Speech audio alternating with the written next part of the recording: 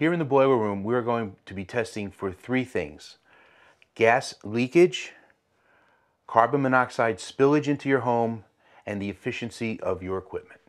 Step one is to test for gas leakage. We are going to every pipe and every fitting that runs into your mechanical equipment, and we're going to test each individual joint to make sure that they are sealed properly.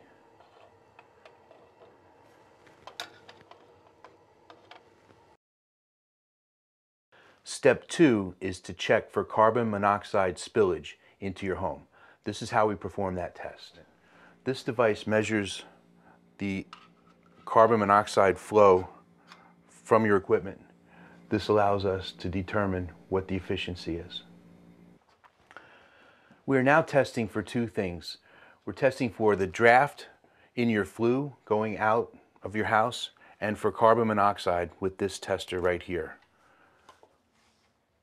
We want to make sure there's no spillage when your hot water heater goes on and that all of the exhaust follows properly up your chimney. This tests the pressure, and we can read we have good flow. We're now going to perform the same tests on the boiler.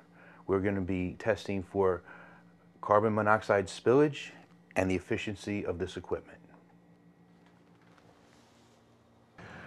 Here we are on the boiler.